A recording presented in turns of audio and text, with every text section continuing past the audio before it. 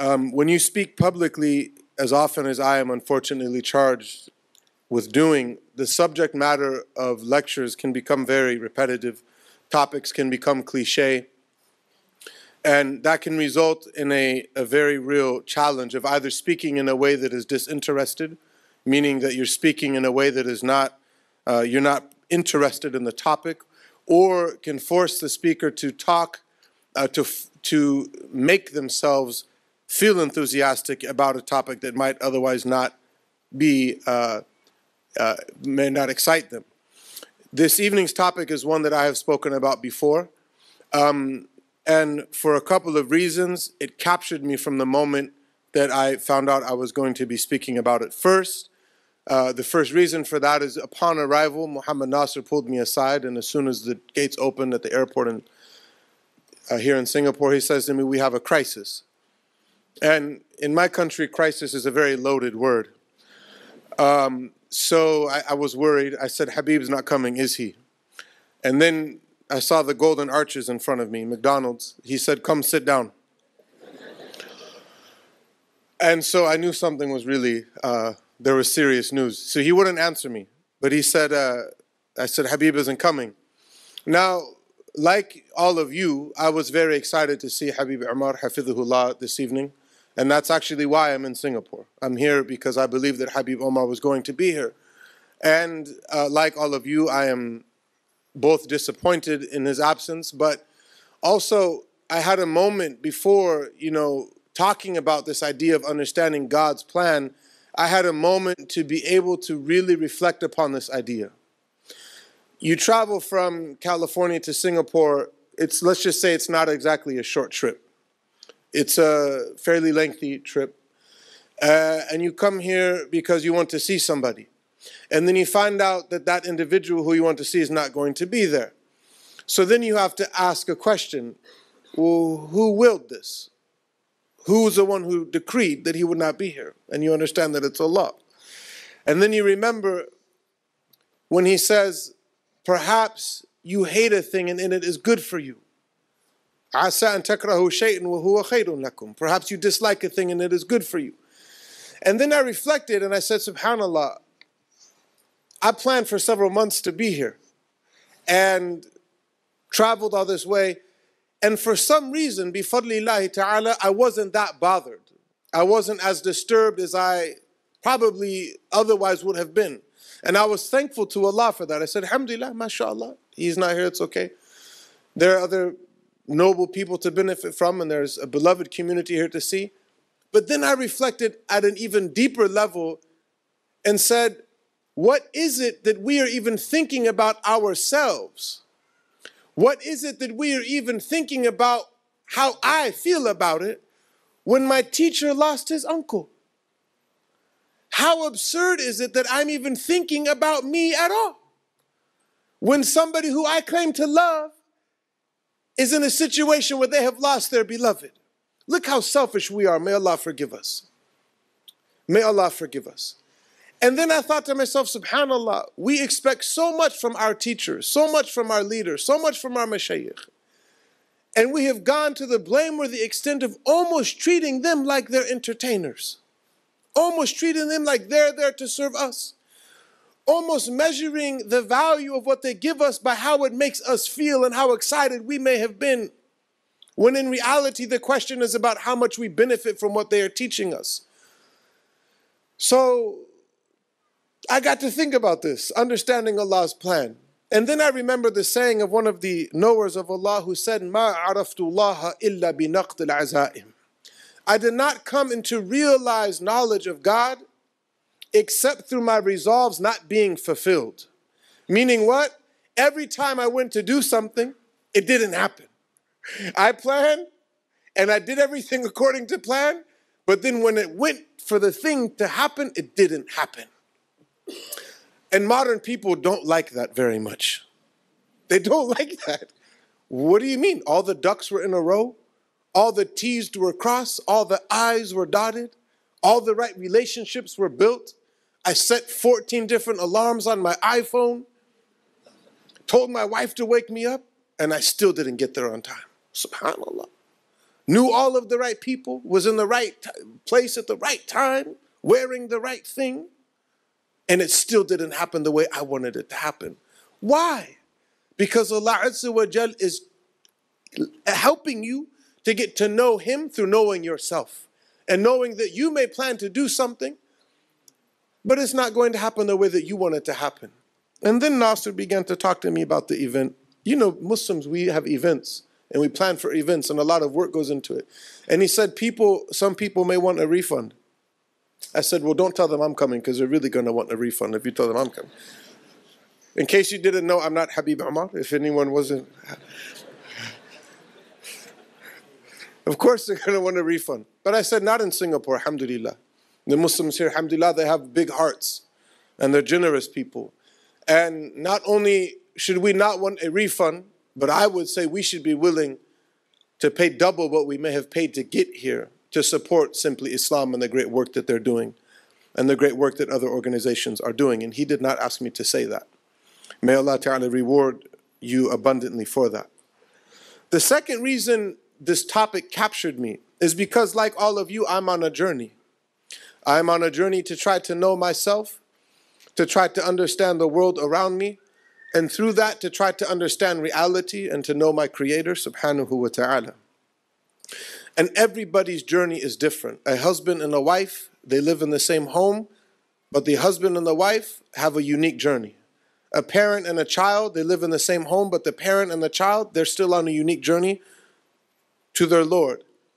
Two best friends, if you take the two best friends in the world, they may spend all day together, but they're still on a unique journey toward eternity, and a unique journey to try to come to know their Lord. So as we reflect upon this topic this evening, let us do so within that context. Let us think about it in terms of how it relates to ourselves first and foremost, because that's the most important thing. Not to think about how it relates to other people and whether or not they understand God's plan, but how much we actually understand it as individuals. And through that, inshallah, we will derive collective benefit. My comments will be divided into two parts. The parts based off of the topic. Understanding God's plan will be the first part, and then the second part, half empty or half full. This first part, understanding God's plan, it's actually more of a how question than it is a what or a why question. What do I mean by that? As people who have chosen to orient themselves in the world as believers, we have chosen that. You have a choice. You get to decide. Do I want to believe that Allah is real? Do I want to acknowledge that He is real? And do I want to orient myself from that position in everything else that I do and how I understand the world? Or does a person want to deny that? There are some people who've chosen to deny that. And for them, there's no need to understand God's plan. You know, when I worked in the prison, there was a colleague of mine who was a psychologist, and he was an admitted atheist. He said he believed in mulhid. He says, there's no God. And we used to have very interesting conversations. And when you're a Muslim chaplain, you don't have to hide the fact that you're Muslim. You can't, because your job title says Muslim. So there's no point in trying to hide. So here's the Muslim chaplain and the kafir doctor for all intents and purposes. He's a self-admitted non-believing person. There's no God at all. He's an atheist. So we used to have really interesting conversations. So one day I said to him, Dr. So-and-so, how do you process gratitude? What do you do with the feeling of gratitude? And he said to me, I think you and I are having the same emotive experience. He begins to psychoanalyze me. I believe you and I are having the same emotive experience, but you call it gratitude, and I call it appreciation of my circumstances. In other words, it's just arbitrary. It's just random. There's no divine plan. There's no providence. There's no God willing this. It's just circumstances, and I appreciate them. There are people who've chosen to orient themselves in that way. But as people who've chosen and have been blessed bifadlillahi ta'ala to be people who believe in Allah and say that we are people who submit to that, it is actually more a question of how do I go along with Allah's plan with good manners? How do I go along with His plan and submit to His plan? More than it is, how do I understand it every step along the way? And I'll give you a simple example. I have a friend who's come here to Singapore with me before. His name is Micah Anderson. He's a white American convert, and one of the things about him is that he's been all of these different places in the world. He's kind of a cultural aficionado. He knows something about everything. And when you travel with him, he knows where he's going. I am challenged in terms of knowing my way around a city. The first time I ever rode the subway in New York alone was last year. And it felt like graduation. Because I'm usually with Micah. You know, tell me, take this train, take that train, and so on and so forth. We were just in Osaka and Kyoto a couple days ago in Japan. And I've never been to Japan before. You go to a country you've never been to, you need to know where you're going. And one of the interesting things about Japan is that they write English words on the maps, but then when you get close to the map, there's no more English. So it says Osaka, then you get up close and it's all Japanese. So if I was there alone, I wouldn't have made it to Singapore. But Micah has been to Osaka before. And so we would leave the hotel and we would go to the train station and we'd take this train and take that train and get off at this stop. Do you think I asked him every step of the way, what train are we getting on? Where does it end up? He knows where he's going. I don't know where I'm going. I'm not going to stop him. If I stopped him and said, are you sure you know where you're going? You know what he'd tell me? Go take your own train. You go to the doctor. And the doctor tells you, I'm going to first use a stethoscope and examine your lungs, and then I'm going to check your ears, and then I'm going to take your temperature, and so on and so forth. You tell the doctor, well, why didn't you do this first or do that? He'll tell you, I'm the doctor. You're the patient. You don't ask even your doctor. Maybe a more culturally appropriate example. You're watching an auntie make murtabak. The best murtabak maker in all of Singapore. Murtabak means layers, right? Layers. So when does she put the dough? When does she put the mutton? When does she put... You don't say, well, why did you do it this way? Why did you do it that way? She'd tell you what? Go to McDonald's. You're not getting murtabak. You don't ask questions along the way. So reflect with me for a moment on this verse from Surah Al-Qasas. وَرَبُّكَ يَخْلُقُ مَا يَشَاءُ. Your Lord creates whatever He wills. وَيَخْتَارُ. And He chooses what He wants. ما كان لهم الخيرة سبحان الله وتعالى عما يشركون. It is not for them to choose. Glory be to Allah above all that they associate with Him. One of the reasons we don't read the Quran like we should read the Quran is because it bothers us. One of the reasons we don't read the Quran like we should read the Quran is because it agitates us. It's too honest. It's too direct. It's too real.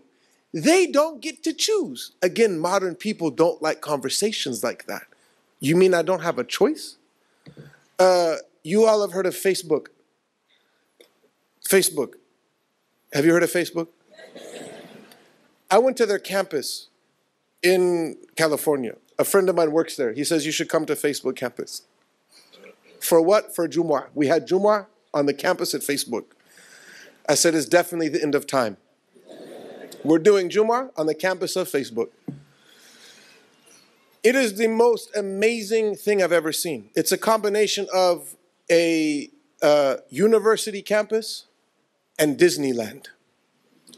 Anything you could possibly want to eat is there. Anything you could possibly want to drink is there. And it's all free. You come as, if you're an employee, they have laundry services. You drop your clothes off and you pick your clothes up a few days later. Anything you could possibly want. It's the most amazing thing I've ever seen in my life. I said to my friend who's there, I said, do you have a gym? He said, yes. I said, do you all have a steam room in the gym? He said, no, but I should ask for it because they'll give it to us. I said, subhanallah, as if it was Jannah. So after that, we went there, and then the brothers and sisters who came with us were amazed at Facebook. They just want to go to Facebook for free food and free drinks. So I made the mistake of taking my children with me to Facebook one day, the campus. And we walked up inside of the cafeteria, and my friend who's hosting us took us to the soda machine. He said there are 266 some different options from this one soda fountain. You want Coke with 7-Up, 7-Up with Coke, cherry, whatever you want. Did you know that there are some 32,000 options of drinks at Starbucks? Combinations. What do you want? I want a extra hot, half skim, half low fat, triple shot, cold macchiato. How's it going to be hot and cold at the same time? I don't know. Modern people don't like to be told you don't get to make a choice. You have no choice. You don't get to make a choice. Modern people don't like those kind of conversations. You don't get to make a choice. One of our Salaf found himself very ill, and his friend came to visit him. And he said to him, Mimma tashtaki. What's wrong? Mimma tashtaki, yani what are you complaining of? What did he say? Dhunubi. My wrong actions. And we say, what? Is it your stomach? Is it your head? What is it? What do you complain of? What is your ailment? He said, Dhunubi, my wrong actions. He said, Mada tashtahi. What would you like? When you're sick, people give you whatever you want. You want orange juice? You want chicken soup? What do you want? Mada tashtahi. What do you want? He said, Al-Jannah. Paradise. He said, Hal natika bi tabib. Should we bring you a doctor? And he said, Inna tabiba qad hadar. The doctor's already present. The doctor's already here. And they said, Mada qal? What did the doctor say? Qala inni fa'aluni ma urid. The doctor said, I do whatever I want. Who's he referring to when he says the doctor? He's referring to Allah subhanahu wa ta'ala. When Sayyidina Abu Bakr as-Siddiq fell very ill, they said, Hal natika bi tabib. Should we bring you a doctor? He said, At-tabibu amradani. He said, the doctor made me sick. In other words, who's the doctor? Allah subhanahu wa ta'ala. So these are people who understand faith. They understand the nature of being a believer. So you know an authentic conversation about religion when you feel agitated. We have to be very careful that we do not turn our religion into entertainment. That we do not turn our religion into what makes us feel good. What feels like a massage. An authentic conversation about religion is one that should make you feel uneasy.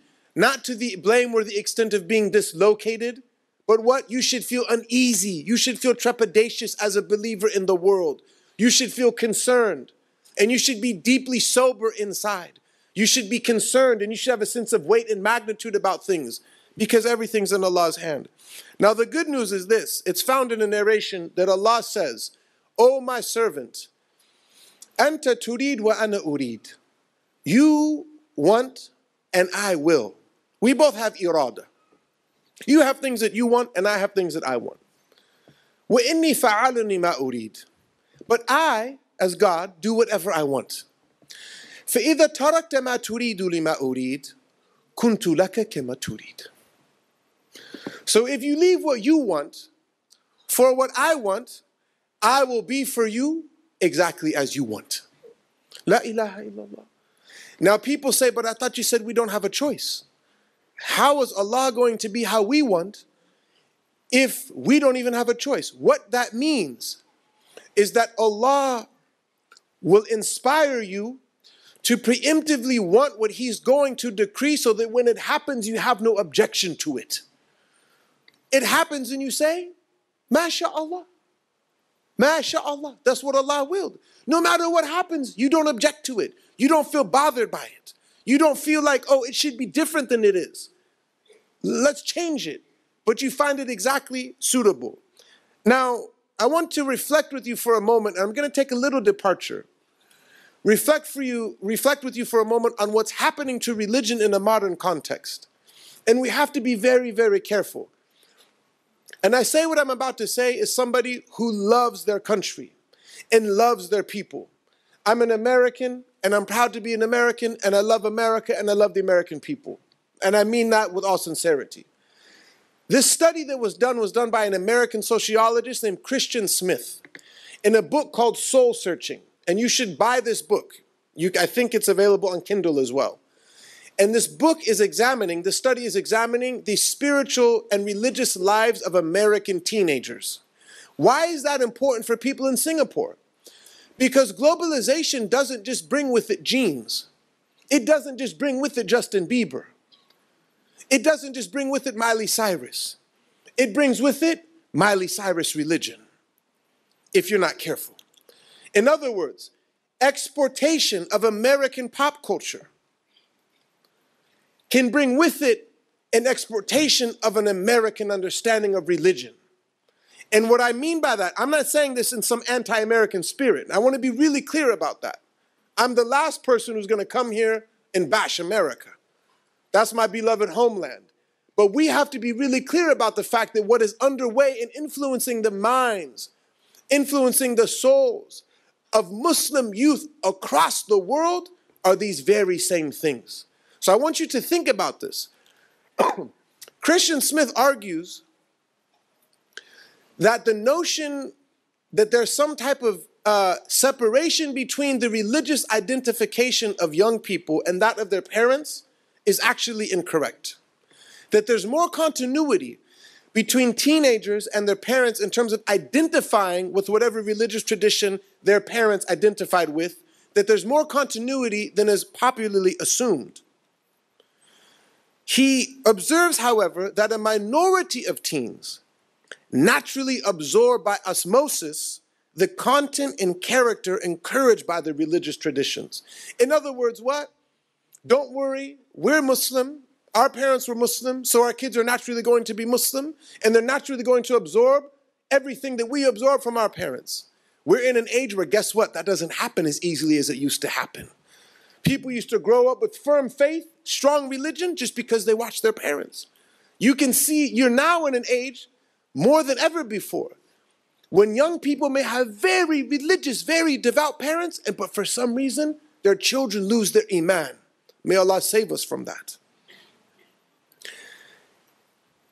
He says that these religious traditions are being colonized. The religious traditions are being colonized by what he calls moralistic, therapeutic deism. Moralistic, therapeutic deism. If anybody can remember that before the end of the night, I'll be very happy. Moralistic, therapeutic deism. Shifting believers from the orthodoxy of their old faiths toward its alternative vision of, quote, divinely underwritten personal happiness and interpersonal niceness. He said, divinely underwritten personal happiness. Understanding God's plan. So what do we mean by that? As long as it has in it my own personal happiness, I'm fine with God's plan. But if it does not a happy story for me, then maybe sign up for a different plan. So listen, in simpler terms, he says that faith is reduced to the following things. 1, God created and ordered the world and watches over human life on earth. This is deism. He created the world and he watches over life. 2, God wants people to be good, to be nice, and to be fair to each other as taught in Scripture. No problem. We're okay with that. We agree to that. 3, good people go to heaven when they die. And one of the most common questions asked by Muslim youth is, what if a person was a good person but they didn't believe in God? Do they get to go to heaven? Which is not really our business in the first place. That's up to Allah. Who goes to paradise and who doesn't? That's not the topic of tonight's conversation. 4, listen carefully. The central goal of life is to be happy and feel good about oneself. Sound familiar? The central goal of life is to be happy and to feel good about oneself. And finally, and most problematically, God does not need to be particularly involved in one's life except when needed to resolve a problem. Nasallallahu al-afiyah. God does not need to be, Allah, I'm going to do me, you do you, but don't get involved unless what? It's finals time. I have exams. Or I'm going to go ask for this girl's hand in marriage. or I'm going to apply for the job, all of a sudden, they need Allah. You need Allah. So now I need you to get involved, Allah. Can you help me out with this thing? And then when we're done, you go back to being God and I'll just do me. Nasallallahu al-afiyah. That's very, very different than how the Prophet ﷺ understood God's plan. And I'm going to look at two examples, brief examples. Number one, Sayyidina Rasulullah Muhammad sallallahu alayhi wa sallam. What personal happiness, underwritten, what was in it for him did he get? Sallallahu alayhi wa sallam.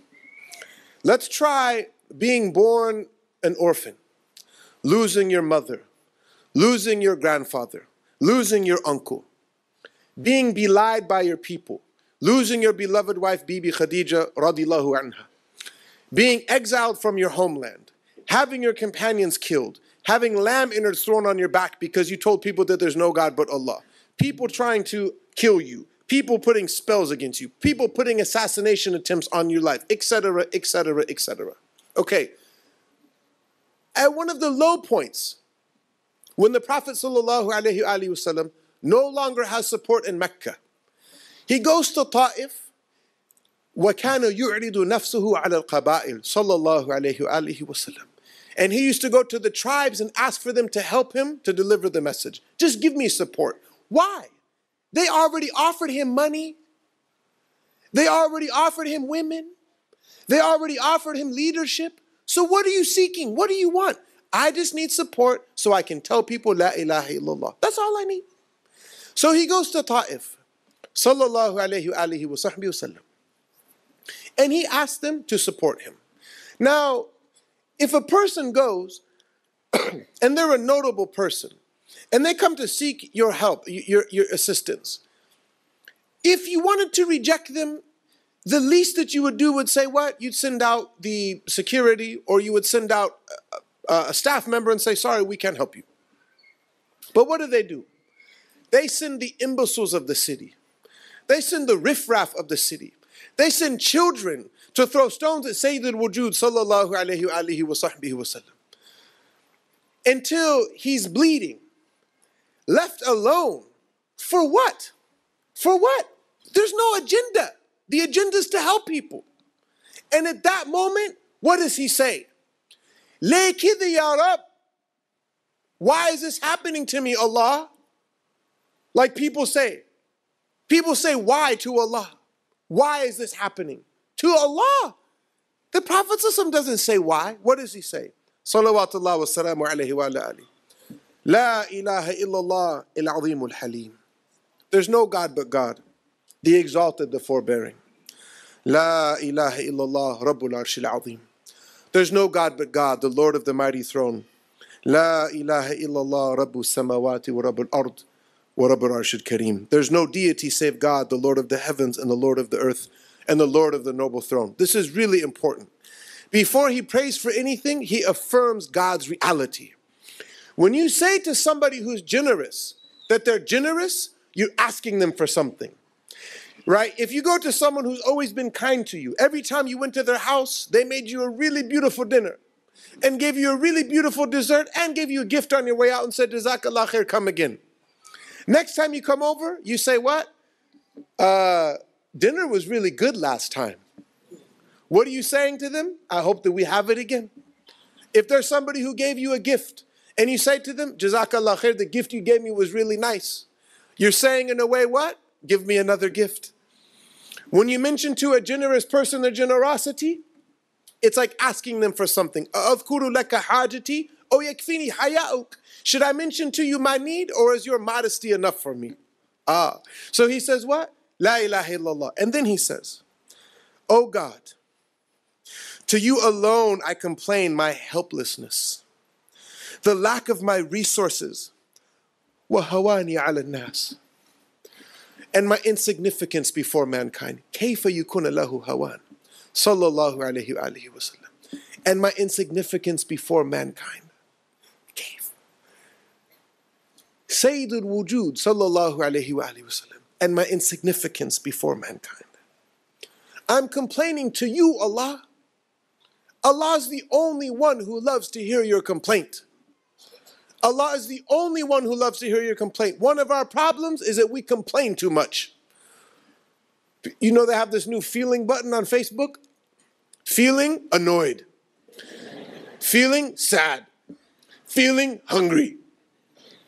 Yeah, I don't care how you're feeling. You complain just to complain. Oh, it's raining. Oh, it's not raining. Oh, you just find a reason to complain. Allah is the only one who loves to hear your complaint. You are the most merciful of the merciful. And you are the Lord of the helpless and the weak, and you're my Lord. Into whose hands would you abandon me? إِلَى مَنْ تُكِلُنِي? Who are you going to leave me to? Into the hands of an unsympathetic distant one who would frown upon me? Or to an enemy who's been given control over my affairs? However, if your anger does not fall on me, there is nothing for me to worry about. إِذَا لَمْ يَكُنْ عَلَيَّ مِنْكَ غَضَبٌ فَلَا أُبَالِي. If you're not mad at me, I don't care. That's understanding God's plan. That's it. If you want a tweetable version, 140 characters or less, understanding God's plan. I don't know, I'm not going to count. If you are not mad at me, I don't care. As long as you're not displeased with me. فَلَا أُبَالِي. You're sitting there, you've been stoned, you're bleeding, you've lost your family, you're being belied. As long as you're not displeased with me, Allah, la ubali. I don't care. I do not mind. And then he goes on with his beautiful prayer, sallallahu alayhi wa sallam. What happens next? What happens next? Gabriel comes. And this is the beautiful thing about the prophets, alayhim salam. I mean, think about it for a minute. If you met Gabriel, if somebody didn't invite you to a wedding, or somebody didn't say salam to you when you came into the conference, or somebody said that you were a bad person, or somebody, whatever, they did something to really upset you, or somebody lied about you, or somebody stole money from you, or somebody disrespected your family, or. And Gabriel came to you and said, would you like me to take care of him? I mean, think about this for a minute. See, I'm from a place where if you know the right people, you never have any problems. I mean that. You don't have to do anything. If you know Big John is a hypothetical character. But if you know Big John, you don't have to worry about anything. You know, someone looks at you wrong, Big John says, you want me to take care of him? You say, no, Big John, don't worry about it. Because you know if Big John takes care of him, it's going to be bad. Gabriel comes, alayhi salam. And what does he say? Ya Rasulullah, the angel of the mountains is seeking your permission to crush the city. Atbiquha. I'll crush the city. Whoever's there, they're gone. Wipe them off the... Why? Because of how great Sayyidina Muhammad is to Allah subhanahu wa ta'ala. Sallallahu alayhi wa sallam. What does he say? Nay, I would rather it be that there come forth a people from their loins who worship Allah. I don't want people to be destroyed. I'd rather there be people who come from their loins that worship Allah. Sallallahu alayhi wa sallam. The second example, Abraham. Is anybody in the audience around 16? Raise your hand if you're around 16 years old.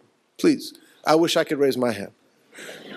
Anybody, there's no one in the audience 15, 16, 17 years old. One person back there. Anybody else? 2, 3, anybody else? 4, 5, 6. Now why am I asking that? Sayyidina Ibrahim alayhi salam, according to one opinion, he was for a long time the only believer in the world. The only believer in the world. It's difficult, and I know about this, if you're the only Muslim in your family. There's 2, 3 Muslims in my family. It's hard. You have family things, you're the only Muslim. If you're the only Muslim at your company, it's difficult. If you're the only Muslim in your neighborhood, it can be difficult. Imagine Abraham was the only believer on the face of the earth for a period of time. And what did he do? They worshipped idols, and what does he do? He challenges the idols and says they're fake. He opposes the idolatry that the power structure was perpetuating. And what happens? He was 16 according to the dominant, one of the opinions, and Shaitan inspired Nimrod to build a catapult. They say that this is where the invention of the catapult came from, was from Satan, who inspired Nimrod's people to build a catapult. Then they built a fire, and they lit a fire. And this fire was so hot that the birds couldn't fly above it, and people couldn't come near it, and it was stoked for the better part of a month or longer. All of that was to punish Abraham for simply challenging their idol worship. He's in the catapult, sitting, waiting to be cast into the fire. Now imagine for a moment, I want you to really imagine this for a moment. You're sitting in a catapult, looking down at a fire that's bigger than any fire you've ever seen. What would you be thinking? You know, what did I do to deserve this? What do you mean they're not going to upgrade me to first class? What do you mean you ran out of milk? What do you mean I didn't get the job? What do you mean her father said no? Good for her that her father said no. What do you mean? What did I do to deserve this? What do you mean somebody spoke ill of me? He didn't do anything except propagate La ilaha illallah. And he's sitting in the catapult.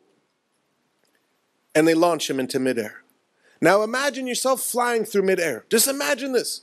He's flying through midair. And who comes? Gabriel. Imagine for a moment, Gabriel stops you in midair. And he says to him, Alaka haja? Do you need anything?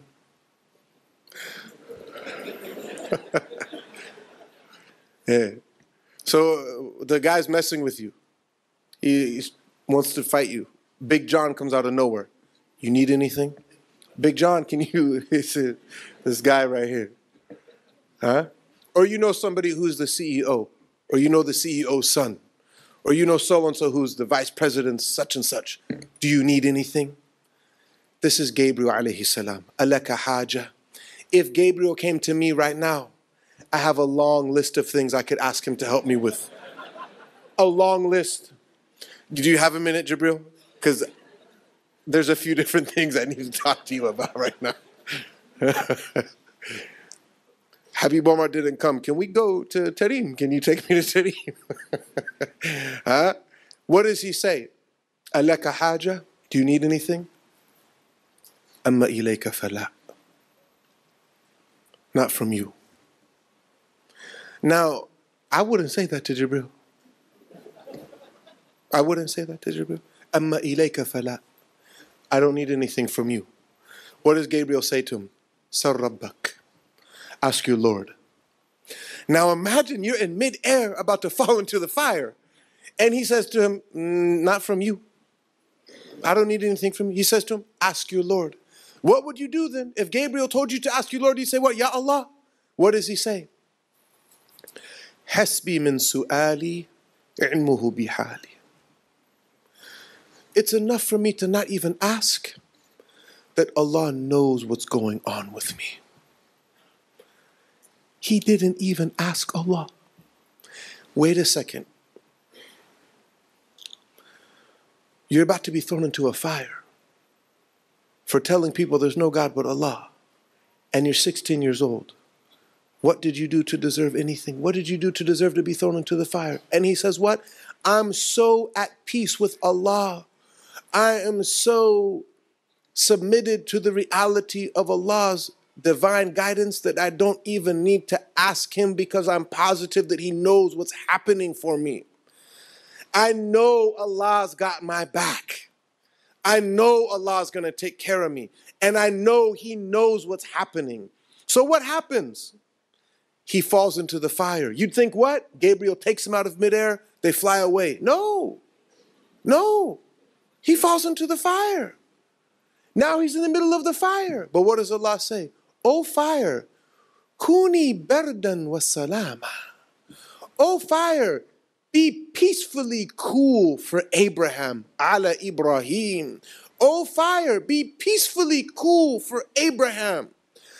The Mufassirin said something very interesting. If Allah had said, Ya naru kuni barda, O fire, be cool, the fire would have been so cold that it would have burned Abraham from the coolness. But he said what? Ya naru kuni bardan wa salama. O fire, be peacefully cool, ala Ibrahim, for Abraham. And had he not specified ala Ibrahim, fire would have been eternally cold. Primordial fire, cosmic fire would have become cold, and we wouldn't cook, we wouldn't burn, we wouldn't do anything with fire because he would have made it cold. But he said specifically, O fire, be peacefully cold for Abraham. So what happens? Completely unscathed, not a burn, sits in the fire according to one opinion for 7 days and comes out completely unscathed. And what are you going to do now, Nimrod? What are you going to do now? He comes out of the fire completely unscathed. And it was narrated that he said later, the sweetest days of my life were the days that I sat in the fire. Because he acquiesced to Allah's promise, alayhi salam. Which leads us to the second point. Half empty or half full? Is it half empty or is it half full? This is the second point as we begin to wrap it up. We actually are presented with either one as an option. We get to choose. So is it half empty or half full? You get to decide. In a rigorously authenticated hadith, the Prophet ﷺ narrates on his Lord, on behalf of his Lord, in a hadith Qudsi, that Allah says, أَنَا عِنْدَ ظَنِّ عَبْدِي بِي. I am as my servant thinks of me. So let him or her think of me what they will. Let them think of me what they will. If they think good, they will find good. And if they think bad, they will find bad. That's the answer to the half empty, half full thing. If you want to be someone who sees the glass is half empty, you have that option. The bad news is that it's going to be as you see it. If you see it as half empty, it's going to be half empty and things are going to be difficult for you. If you see it as half full, it's going to be half full and then things are going to be good and easy for you. But we have to be really, really careful with this. Why? Because we often measure it incorrectly. When we get an increase in money, or we get a new home, or we get a better job, or a better car, or a new pair of shoes, or, we say what? Things are going great. When we lose the job, God forbid, or you take the shoes to the masjid and they get stolen, God forbid, or you lose some money, God forbid, or you get sick, God forbid, you say what? Ya waili, ya waili. Things are horrible. It shouldn't be going this way. What did I do to deserve this? And then we ask questions like, am I being tried? Is this a tribulation? I have some really difficult news for myself and all of you. Everything is a tribulation. Everything is a trial. And again, modern people don't like to hear that. The whole thing is a test. You guys are mad at me right now. I'm not telling you, it's not my interpretation. الَّذِي خَلَقَ الْمَوْتَ وَالْحَيَاةَ لِيَبْلُوَكُمْ. The one who created death and created life to test you. In other words, life and death are a test. أَيُّكُمْ أَحْسَنُ عَمَلًا. To see which of you is better in action. And this is why the scholar said, the foundational reality of the world is tribulation. It's ibtila. It's difficulty. And you're going to be in one of two situations. You're either mubtala or you're mu'afa. You are outwardly afflicted or you're outwardly well. Which means what? God forbid you're sick or poor or on hard times. Or you're healthy and rich and things are easy. So there's one or two situations. But they're both being tried. And if you were outwardly well, which the majority of us are outwardly well, the fact that we're sitting here right now means we had health enough to walk here. We had wealth enough to pay to get here, etc., etc. We're not sitting freezing on the borders of Turkey like Muslims from our community. We're not sitting imprisoned because we're fighting for our right to assembly like many Muslims throughout the Muslim majority world. We're not experiencing a number of difficulties that people are experiencing throughout the world. Walillahi alhamd. So we're outwardly well. And they said if you were outwardly well, Allah will send you people who are afflicted. And if you do not help them, you will become afflicted. And again, you might be mad at me, but it's not my idea. That's the truth. If we are outwardly well, Allah will send people to us that need help. And remember what the Prophet said, sallallahu alaihi wasallam. Allah has certain people that He created خَلَقَهُمْ لِحَوَائِجِ النَّاسِ, who he created for other people's need. يَفْزَعُ نَاسْ إِلَيْهِمْ فِي حَوَائِجِهِمْ, people will run to those people when they have need. They what? Something comes up, they run to that person. And you say, again? Really? You need help again? Didn't I help you last week? Didn't I donate before? يَفْزَعُ نَاسُ إِلَيْهِمْ فِي حَوَائِجِهِمْ أُولَٰئِكَ الْآمِنُونَ مِنْ عَذَابِ اللَّهِ. These are the people who will be safe from Allah's punishment. May Allah make us from them. Say Ameen. أُولَٰئِكَ الْآمِنُونَ مِنْ عَذَابِ اللَّهِ. These people will be safe from the punishment of God because other people come to them and they have need and they help them. May Allah make it easy for us to help other people. So, فَأَمَّا الْإِنسَانُ إِذَا مَا ابْتَلَاهُ رَبُّهُ فَأَكْرَمَهُ وَنَاعَمَهُ فَيَقُولُ رَبِّي أَكْرَمَنِ. As for the human being, when his Lord tries him and then treats him with honor and makes him lead an easy life, he says, my Lord has honored me. I'm too blessed to be stressed. I'm too anointed to be disappointed. It's all good in the hood. She said yes. I got the job. I got the car. I got the house, etc., etc. Everything's perfect. يقول ربي أكرمن. My Lord has honored me. وَأَمَّا إِذَا مَا ابْتَلَاهُ فَقَدَرَ عَلَيْهِ رِزْقَهُ فَيَقُولُ رَبِّي أَهَانَنِ. But when he tries him differently, then limits his means of subsistence, he says, my Lord has disgraced me. ليه كده يا رب? Why is this happening to me? How could I not get the job? What do you mean I didn't get upgraded to first class? What do you mean I didn't get accepted to the university? God forbid, God forbid, God forbid. What do you mean a loved one died? What do you mean I lost something? Is Allah disgracing me? He's the one who gave it to you in the first place. People come and say there's no God. Why there's no God? Because I lost a family member. Who created the family member who you lost in the first place? And I'm not making light of people losing loved ones. I have lost a lot of loved ones. So you say, is Allah disgracing me? No, you were fine when things were good. Everything was fine. But then when it becomes difficult, you should say what? MashaAllah. Give glad tidings to those when they are afflicted with an affliction. They say, Inna lillahi wa inna ilayhi raji'un. Salama, when her husband passed, Abu Salama, she was told, say this verse and say the dua, oh Allah, reward me in this affliction of mine, وَخْلِفْنِي خَيْرًا مِنْهُ, and give me that which is better in it. And she said to herself, who could be better than Abu Salama? Who could possibly be better than Abu Salama? Because he was a good man, radiyallahu anhu. And he passed away. But she said, I'll say the dua anyway. So she said the dua. Who married her? Sayyidina Rasulullah sallallahu alayhi wa sallam. And with all due respect to Sayyidina Abu Salama, she was married by the best of creation sallallahu alayhi wa sallam. So even in the most difficult situation, to remember that Allah is in control. Inna lillahi wa inna ilayhi raji'un. Remember that you're going to return to Him. May Allah make us realize all of this. That's what's important. Na'am. So we have to maintain a good opinion of Allah. We have some people here in the crowd who were descendants of Imam al-Haddad. Allah be well pleased with Imam al-Haddad, one of the great Imams of Islam. And he has a beautiful verse where he talks about having a good opinion of Allah. And he says, وَلِحُسْنِ ظَنْ أُلَازِمْ. I'm constant in having a good opinion of Allah. فَهُوَ خِلِّي وَحَلِيفِي. So husn al-dhan, this good opinion of Allah, is my khil. It's my best friend. Khilli means what? It's my bosom friend.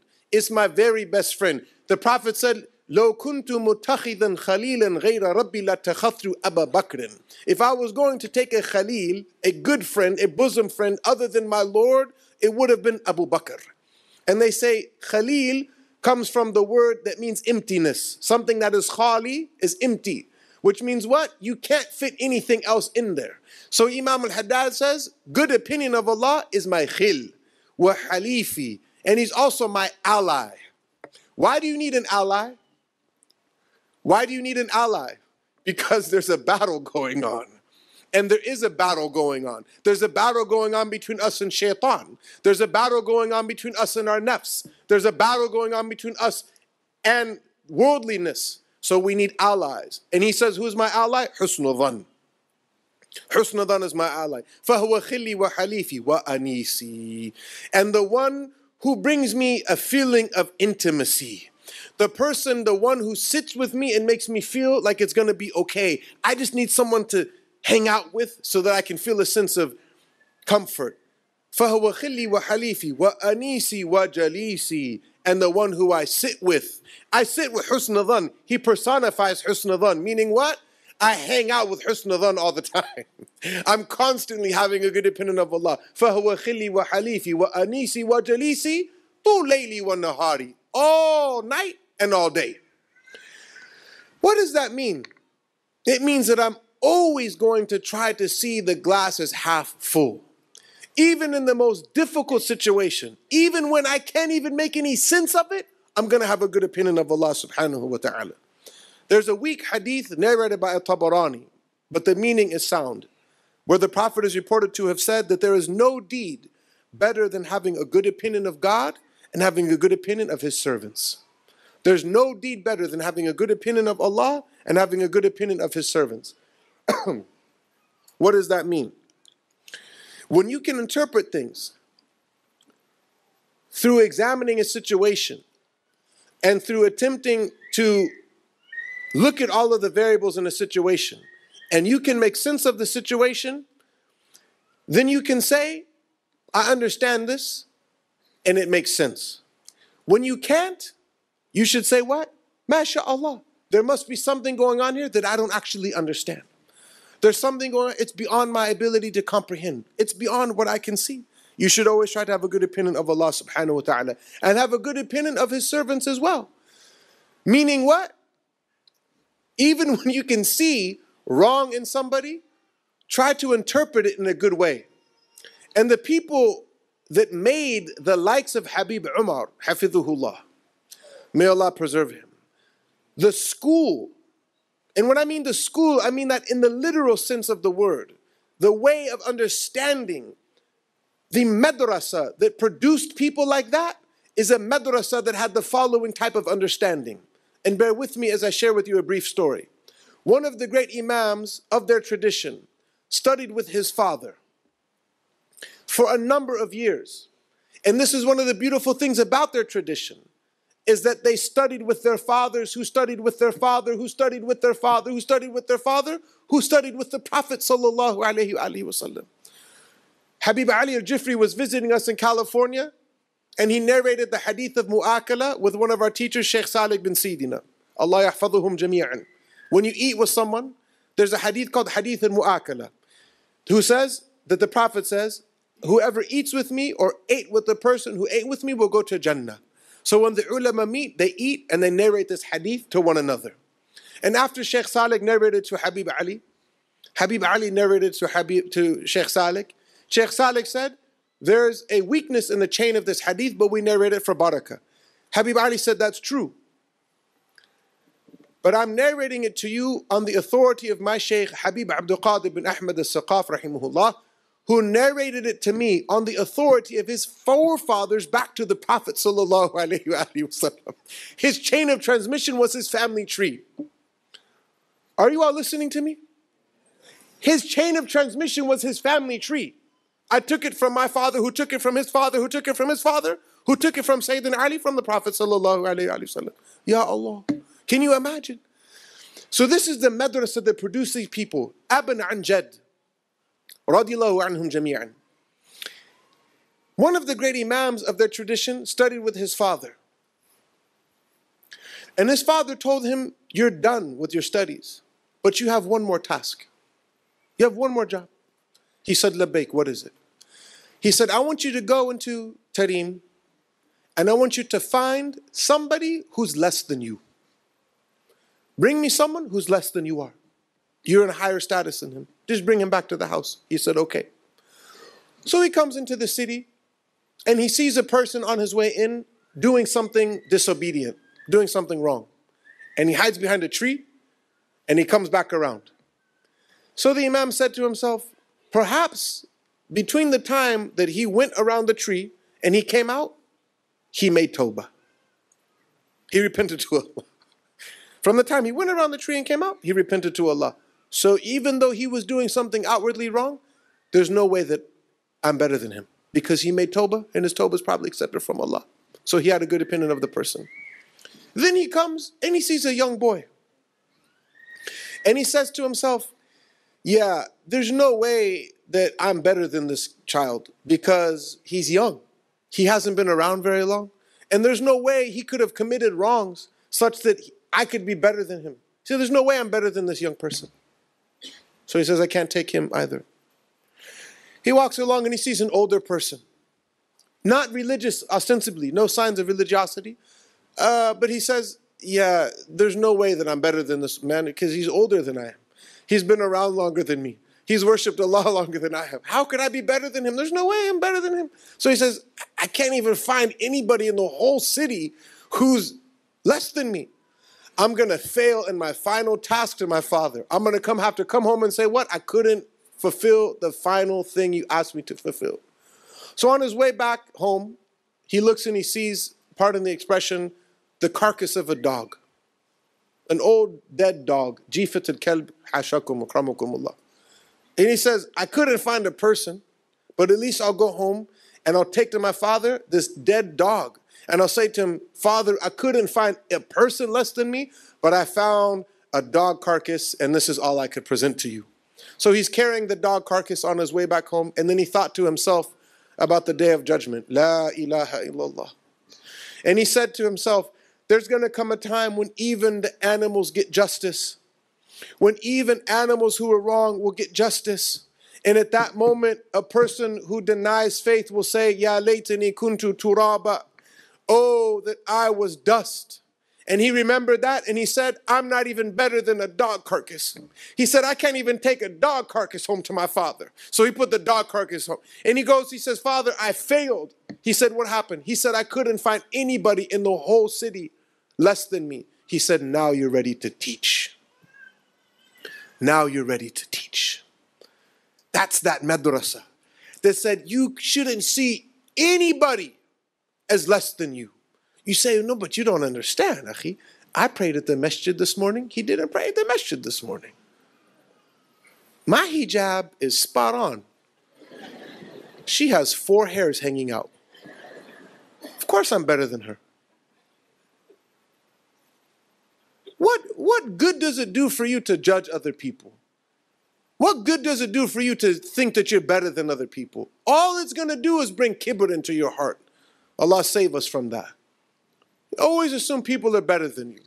So he should have a good opinion of Allah and a good opinion of the servants of Allah. Try to always see the glass as half full. And I'll leave you with one last story. This is the last thing that I'm going to say. Because some of you may have heard everything I've said and think to yourself, you know, you just don't know how hard my life is. You don't understand what it's like to be going through the difficulty that I'm going through. And you're absolutely 100% correct. I have no idea what it's like to be going through what you're going through. And you also don't know what it's like to be going through what the person next to you is going through. And they don't know what it's like to be going through what the person 4 seats down from them is going through. And that's exactly why I started by saying each and every one of us is on a unique journey. So it's not about me understanding what you're going through or you understanding what I'm going. It's not about that. It's about us recognizing that Allah is in control. But let's just assume for the sake of argument that your life is horrible. Your life is horrible. It could not be any worse. It couldn't possibly be any worse. You say, no, what? And pardon the expression, I'm hesitant to say this because of some of the people in the crowd, but I don't know if you guys know people speak in acronyms now. Like I was sitting with a staff member of mine, and she asked me, is such and such going to happen on such and such a day? I said, I'm not sure. She said, okay, JW. I said, JW. I thought she meant the JW Marriott. JW, she said, yeah, just wondering. I said, just say just wondering, JW. JW. Now people, someone says something funny, you say LOL. You don't even laugh. It's funny, LOL. Someone says something silly, SMH. Shake my head. There's one FML, which I won't translate. It doesn't stand for formidable Muslim laughter. That's not what it stands for. I'm not going to translate it. F, my life. FML. So for example, Yalla, can you come over for dinner? No, I can't. FML. No, seriously. I bet you, oh, Habib Omar's not coming. FML. Whatever. You fill in the blanks. FML. F my life. Really? No, really, think about that for a second. Really? The plane's delayed. FML. My shoes untied. FML. They're out of whatever. FML. Anything that happens, F my life. Think about that for a second. Okay, khalas, FML. SubhanAllah. The smallest thing happens, what? Forget. And it's not just stand for forget. Forget my life. You say, couldn't get any worse. FML. Nasallallahu al-afiyah. That's not what a Muslim thinks, right? But let's just say that you live in an FML type of situation. I mean, it couldn't be any worse. It couldn't possibly be any worse. Someone says, you know what? I cannot believe Habib Omar, Hafidullah, didn't come to the thing. Well, did you reflect upon the fact that Habib Omar was 9 years old when he lost his father? Did you reflect upon the number of Habib Omar's teachers and loved ones who he saw persecuted by the secularists and by the communists? Did you reflect upon the fact that Habib Omar went to the masjid with his father when he was 9 years old and came back with his shawl and never saw him again? And what it means for him to lose his uncle? Did any of us even have enough compassion? We say, no, I paid 15 Singapore dollars. Habib Omar better, Habib Omar doesn't work for you. He doesn't work for me.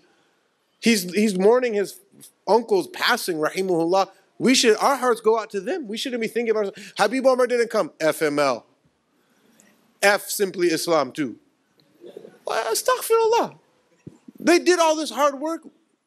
We say, Jazahum Allah khair. MashaAllah. May Allah forgive us. Say Ameen. The final story. Imagine that your life smells like death. It could not be any worse. Your life is a carcass.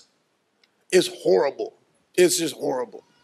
And then think for a moment about Jesus alayhi salam, walking with his companions.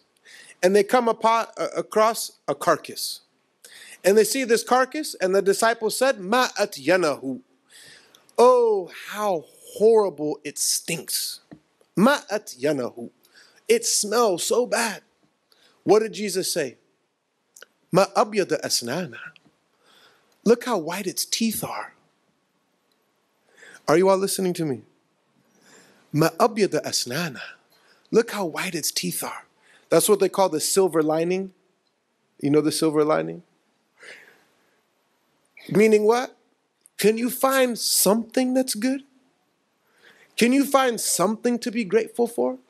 Can you find something that you can say, subhanallah, maybe X, Y, and Z didn't go the way I wanted it to go, but A, B, C, D, E, F, G, H, I, J, K, L, M, N, O, P, Q, R, S, T, U, V, W is perfect.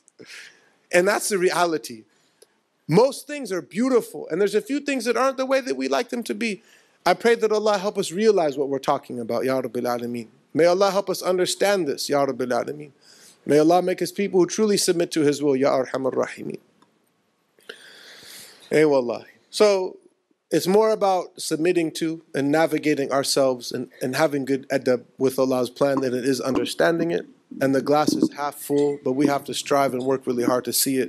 As such, أسأل تعالى لي ولكم كمال التوفيق وأسأله أن يمن علي وعليكم بتوبة النصوح يا رب العالمين.